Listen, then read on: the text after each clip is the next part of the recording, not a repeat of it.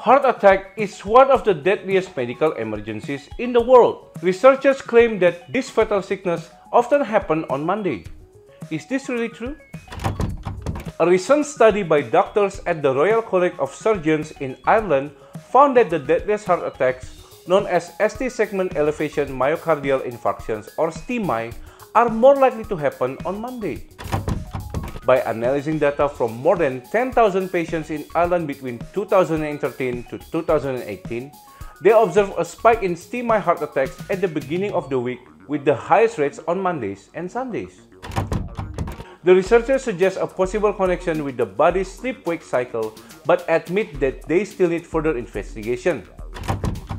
While not fully proven, this information could help doctors understand and treat these serious conditions better in the future.